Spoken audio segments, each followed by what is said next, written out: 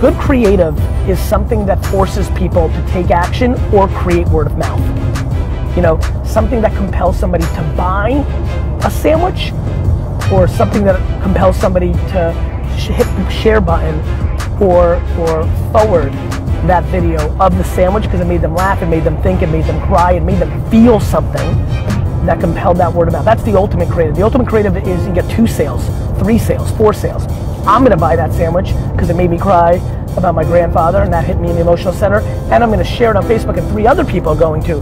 And small businesses and crafty entrepreneurs and historically big brands that ran great television commercials when 25% of Americans watched MASH, that's how they were thinking, and I think we've just lost our collective way. We're lazy on the creative front, especially in digital, and so we need to have that conversation.